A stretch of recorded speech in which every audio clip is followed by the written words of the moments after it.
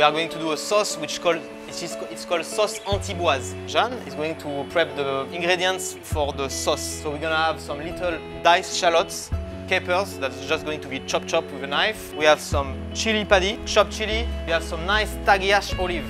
For the sauce as well, we're using some tomato. So to skin off the tomato, I'll make a little cross at the back, and I'm going to put them a few seconds into boiling water and then into ice water. And then I'm going to leave them about 10 seconds in the water. Here I can remove the skin of the tomato now. It's really easy to remove like that. And then we're going to use the petal. What we call petal is the quarter of the tomato with the seeds off to put inside the sauce. We're going to make a nice brunoise. Brunoise is like a small diced tomato that will go into the sauce with the capers, with the shallots, and with the black olive and the chili.